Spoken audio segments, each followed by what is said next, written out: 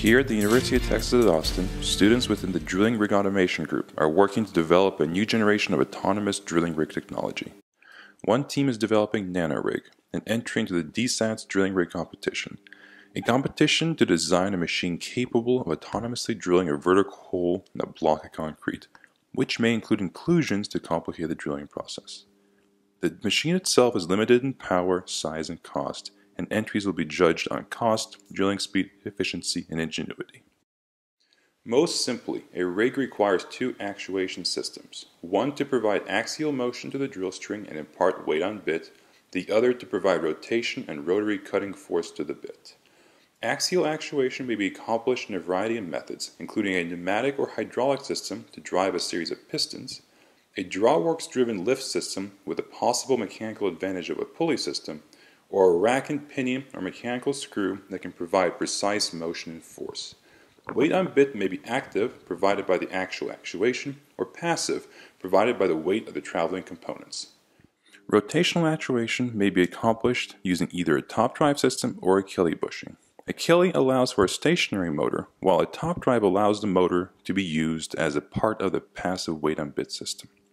Structurally, a rig may be freestanding, requiring a large and potentially heavy superstructure, or being integral with a concrete block and thereby using the weight and size of the traveling block for stability. So what we're trying to achieve is to provide the fast RP, but in the meantime use the smart control system to avoid any stuck pipe or vibration problem. Desiring to reduce weight and size and to improve mobility, the team chose a sample-mounted design that uses the mass and size of the concrete block as an integral part of the structure. A series of outriggers act to clamp the rig onto the block and provide additional stability. A continuous drawworks system, in the form of a belt drive, provides precise axial position and force and is driven by a stepper motor. For mechanical simplicity, a top drive system with a 1.5 kilowatt AC motor is directly connected to the drill string. To reduce the power requirements of the drawworks, to provide maximum power to the top drive, a passive weight on bit system is implemented that utilizes the weight of the top drive motor and uses the drawworks as a brake. The top drive AC motor is controlled using a variable frequency drive, which eliminates the need for speed and torque sensors due to the accuracy of current integration within the VFD. The stepper motor is driven by a stepper drive with a high fidelity encoder and torque sensor, allowing for precise measurement of top drive height and weight on bit. A high-frequency triaxial accelerometer is placed at the end of the drive shaft and provides vibration measurements to sense drilling dysfunction.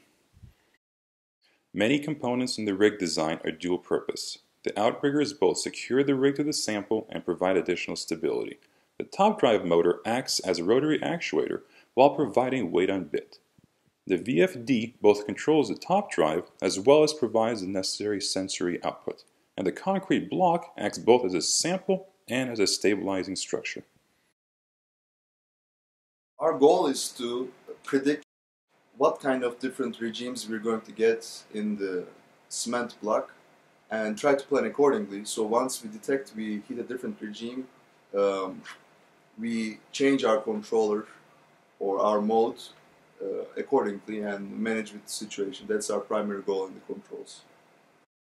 NanoRig is a compact, lightweight entry into the DSAT's competition that maximizes the available rotary power, features many dual-use components, and allows much of the focus to be on effective control strategies. It is also easily extensible due to its small size and accessible tower. NanoRig!